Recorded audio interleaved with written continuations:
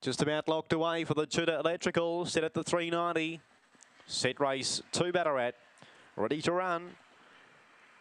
Racing away fast in the centre would have been Slipstream Beam, showing good speed. Gotham Marquess the inside, and here comes the favourite Nayali. Cross to lead now, kicks for home, 2 lengths. Gotham Marquess up there, Aston Pace. Just behind those Minty Freshmen, then came Queston Bale, well back Panda Bella with Slipstream Beam and last Mo City on the turn. Nayali goes first for home, down the outside. Aston Pace coming strongly. Nayali fighting on, and Nayali 2 from 2. On it by 2 lengths, Aston Pace, third Queston Bale, and fourth Gotham Marquess. Clear to Minty Freshman. In behind those Panda Bella, Mo City last was Slipstream Beam, the run 22.28.